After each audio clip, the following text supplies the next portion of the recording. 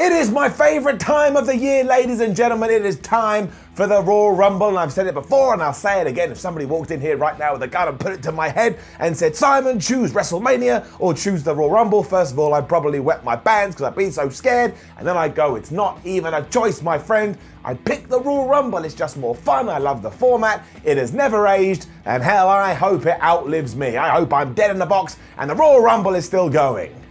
We took a very dark turn. But there is one last thing to do before we get to the pay-per-view, and that is go through every single match until WWE announces more from nowhere, which they're prone to do these days, but predict what is going to happen, and then come Monday, see if we are wrestling geniuses or see if we are wrestling idiots. My name is Simon Miller. This is What Culture Wrestling.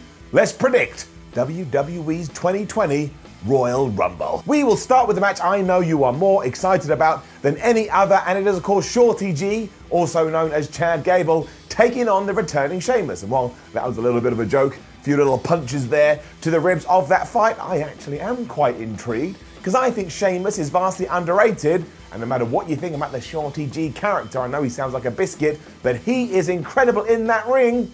I think these two are going to have some good chemistry. Now, a lot like a lot of matches on this show, my big worry is what is actually going to win out, because I have head predictions and I have heart predictions. When I look at this, I'm like, Sheamus doesn't need to win. I know he's only just come back, but he's got a legacy. He's pretty much a legend by this point. Whereas if Shorty G got the victory, and that does rhyme, somebody pay me $10, all of a sudden you may start looking at him and going, maybe this is something serious I can buy into, and that World Wrestling Entertainment is going to give him a proper push. But again, this is in my heart that I'm thinking this. In my head, I'm like, well, Sheamus is what? 6'4", he's all big, he's all jacked, he's come back all lean. And again, he's been away for so long, he's probably going to boot Shorty G in the head and get the 1, 2, 3. Although with that said, that will be okay as long as it's the start of the program, and maybe we take it all the way to WrestleMania, and that is where the digestive gets the win. So if we do that, it's okay, but in terms of this video for this format, yes, I believe Sheamus will walk away with his hand raised, and even then I think I'm going to be alright with it. Like I say, really do like Sheamus. Don't know why, just something about him that makes me smile. And we're also going to get the returning Humberto Carrillo taking on Andrade for the US Championship. And this one scares me a little bit too, and kind of ties into everything we just talked about. But again, we haven't seen Carrillo on television for what, 3, 4, 5, 6 weeks, ever since Mr. Tranquilo whooped his ass. But I don't want to see a title change here. Now is not the time to do it. Andrade finally feels like he's climbing up the ladder as well. Don't drag him back down. Although, of course, the issue there is that Humberto probably needs a win as well, because that character, well, he's not really clicking. If he loses again, I mean, my word, go through his win-loss record. It's like lose, lose, lose, lose. Oh, shock win with the most devastating move in all of professional wrestling. Surprise roll-up. Lose, lose, lose, lose, lose. Get head thrown into concrete. But given that Andrade just beat Rey Flipping Mysterio in a damn good ladder match, I don't think you want to go off the rails here. Unless, of course, you're going to have Rey Mysterio run down and cause the distraction. Then we have to have a big old discussion and a big old chat about heels and baby faces in 2019. And what does it mean to be a good guy? And what does it mean to be a bad guy? And I just don't care. So let's just have Andrade win, have Zelina Vega screw over Humberto Carrillo. I mean, WWE loves that finish more than I love pizza. And then, like I say, take him to the top. He's really, really good. Lacey Evans is also going to be taking on Bayley for the SmackDown Women's Championship, and if you do join me every week for ups and downs for SmackDown, you know I'm struggling to get into this because I don't really hate Bayley as a heel, and I don't understand why Lacey Evans is now a face just because she's a mum and she's in the military. I know lots of mums that are in the military, and some I like, and some I don't like. Gonna tell you the truth now. I don't know one mum that is in the military who's just trying to make a point. Which begs the question, what is the right thing to do here? I mean, you could have Sasha Banks come down and do a bit of interfering, and that allows Bayley to win. But if we also do that with Zelina Vega in the Andrade match, we will be running that end sequence into the ground, and then I get mad, and then I have to give it a down, and everyone moans at me in the comments, and I'd rather stay away from that. But, you know, also at that point, do you really want to see Lacey Evans as your SmackDown Women's Champion right now? Does it feel like the right moment to pull that trigger? I'm not so sure it does. On top of that, there are rumors that the plan for WrestleMania 36, and obviously card subject to change, is that WWE actually wants to do Bayley versus Sasha Banks for the championship at WrestleMania. And that's actually a match I'm far more interested in. So I am going to say that Bayley walks away with her championship. And as for Lacey Evans, just please let her come out on SmackDown and just give me something, give me anything about why she is a good person. I don't like going on about this because people get so mad at me. And like I say, if you are well into Lacey Evans, you get 2 thumbs up. I'm glad this is working for you. It just hasn't worked for me. And I bet Sasha Banks does get involved here. And I bet we also see these 3 ladies in the Royal Rumble where we will come up with something that allows this feud to continue. I'm going with Bales and her new haircut. The Universal title is also on the line, and bizarrely, it's a strap match as Daniel Bryan, as I have written down there, stupid autocorrect, Daniel Bryan is going to take on The Fiend. I'm still waiting for my letter or my emails to come through from WWE where they explain to me why we are doing a strap match, but hey, look, it's a stipulation, it's different to what they did at Survivor Series or whenever the hell they fought before. Let's see what we come up with. As much as I love Daniel Bryan, if you've had your eyes on social media this week, you may have seen a few quotes going from a recent interview that he did. He's just the best person ever. No wonder everyone loves him so much. I do not think that The Fiend or Bray Wyatt is going to lose his championship at this time because I believe he's going to go all the way on to WrestleMania where the victor of the Royal Rumble will take away his title. I can't talk about that right now because I'm saving the Royal Rumble matches to the end because I'm building it like a wrestling card. So really it all comes down to what they are going to do with this strap. And yes, it is going to stop The Fiend from running into his hole, which was the justification that Daniel gave us. But I don't really get what kind of finish you can come up with here. Maybe Daniel Bryan gets wrapped up in the strap and The Fiend's choking him and the ref's like, oh no, it's like Hell in a Cell over again, stop the match, and you get out of it that way.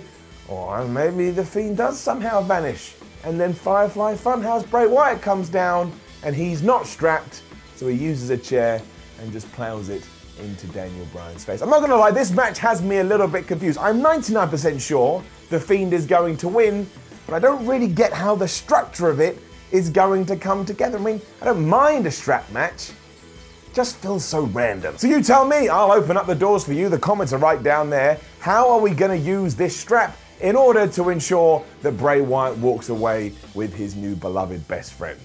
I'm actually at a loss for this one, which is good in one way. It means WWE has tricked me and they've got me on the ropes, and when I do sit down to watch it, I'm gonna go, okay, well, here we go. I don't know which journey to expect.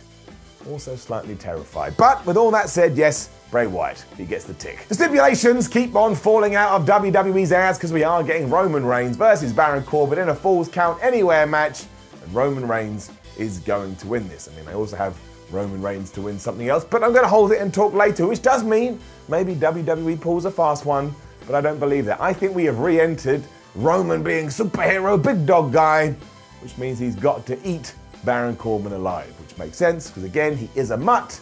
Roman Reigns is going to get the win. That's all I've got, really. I think it'll actually be quite fun. The Royal Rumble's coming from a baseball stadium, so these two can brawl all over it and probably find some crazy places in the environment to do some stupid spots that make you go, what are we doing? I thought wrestling was fake. And also, I'd like that to be the end of the feud. I'm a bit bored of Baron Corbin versus Roman Reigns. I do respect the fact that WWE's built this and there's long-term storytelling, and we've got week to week to week, and there's a thread that flies through the whole thing.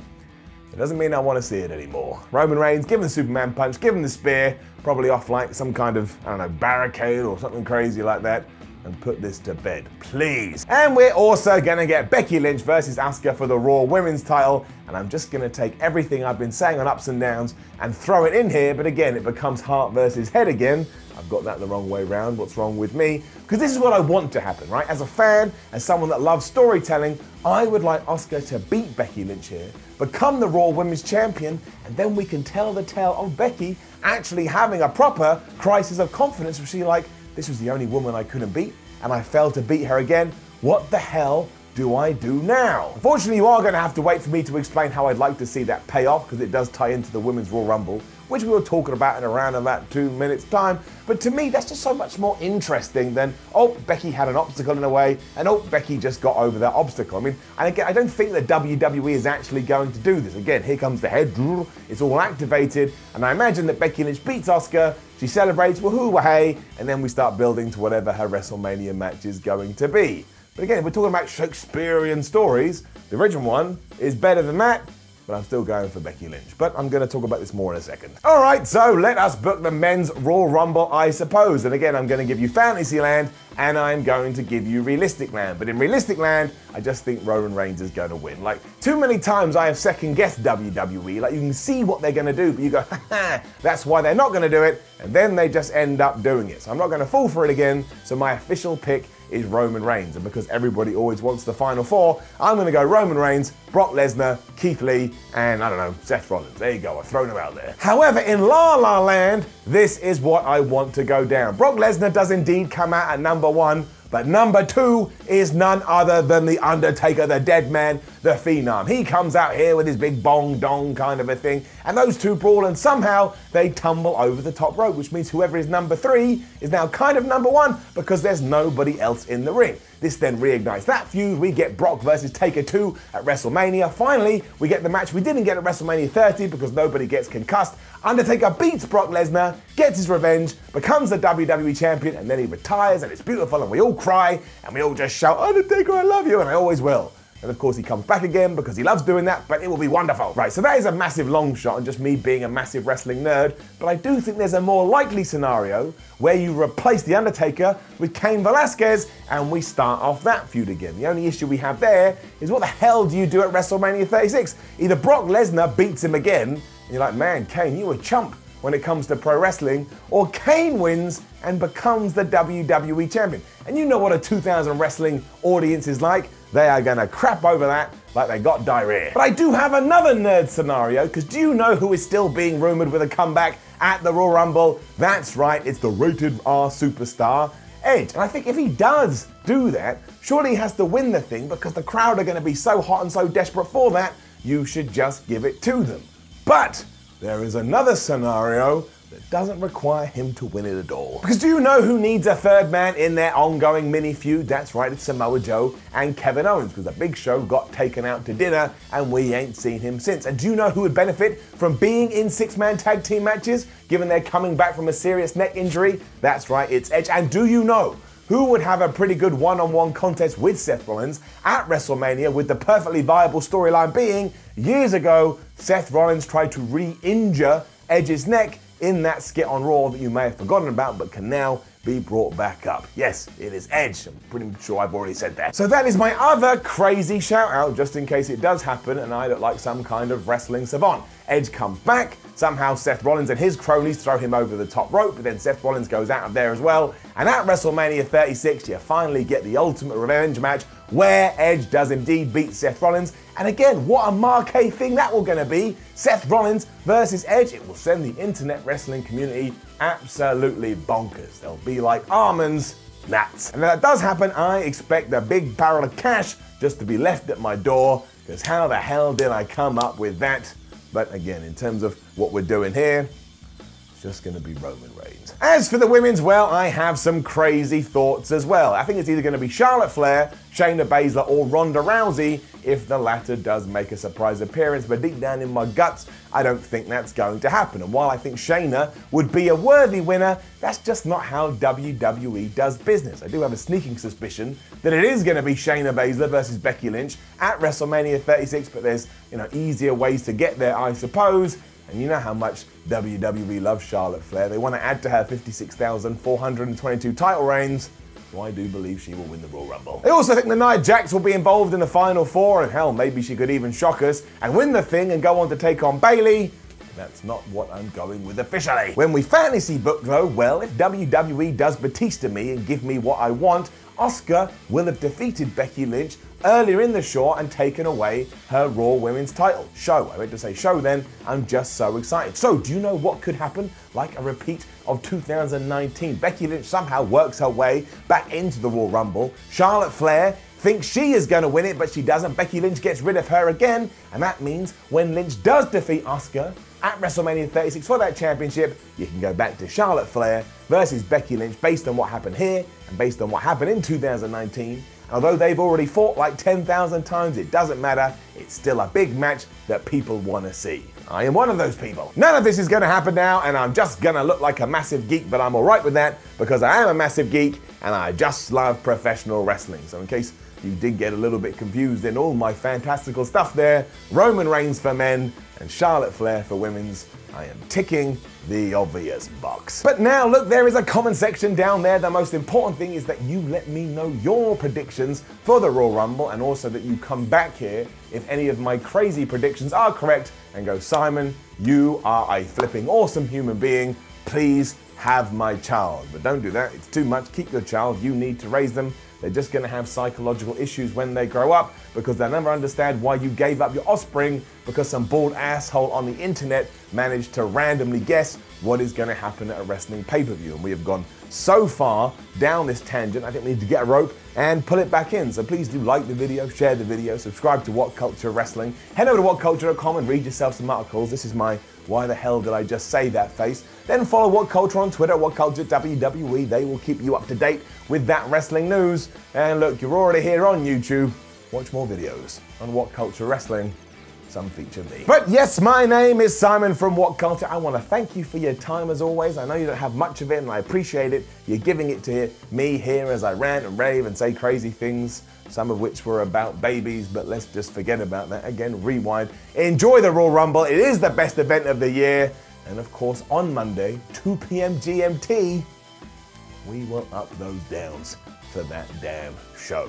Also, no, I am not in the Rumble, and yes, I am also a professional wrestler. These are the two questions I've been asked a lot over the last 7 days. Simon, are you in the Royal Rumble? No. And then someone goes, wait, what? Simon, why would you be in the Royal Rumble? Do you even wrestle? Yes, I do. That's it. See you soon.